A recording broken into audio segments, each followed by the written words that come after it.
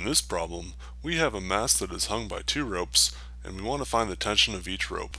One rope is at a 33.2 degree angle above the horizontal. This will be labeled as tension force A, and the other is parallel to the ground, and this will be labeled as tension force B. The mass is 1.37 kilograms, which equates to 13.44 newtons. So now we will break this problem down into a free body diagram. We will use trigonometry, more specifically SOHCAHTOA, to break the tension force going at a 33.2 degree angle into vectors going into the x or right to left directions. So cosine of 33.2 degrees times the tension force equals the force in the x direction. Now we will once again use trigonometry to solve for the vector in the y or down to up direction.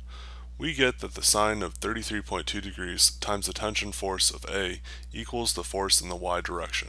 To solve this problem, we have to look at the free body diagram to form equations. We notice that due to no movement in the y direction, we have that the sine value of 33.2 degrees times the tension force A is canceling out the hanging mass force.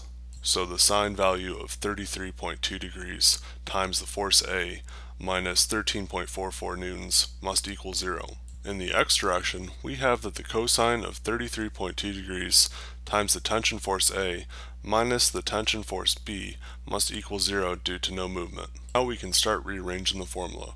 We will start with the y direction formula.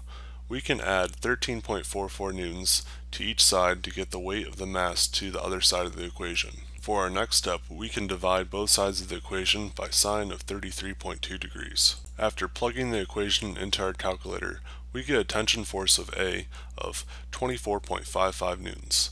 Now we can start working on the x direction formula. We can start by moving force B to the other side of the equation by adding it to both sides. For the next step, we will plug in what we found force A to be equal to into the equation. So we plug in 24.55 newtons into the equation. Now we can plug this equation into our calculator.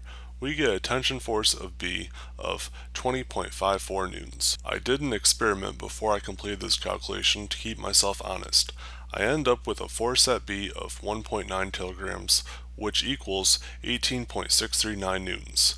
This leaves us with an experimental error of 9.25%. I think that my method for keeping the line parallel might not have been good enough. I think if I had a second pair of eyes, this would have helped reduce the experimental error. Other possibilities are that the fixtures or line that I was using for reference was not perfectly level. That concludes this video. Hopefully I earned a like, share, or subscription. If you like this video, you may enjoy one of these videos as well. Thank you for watching.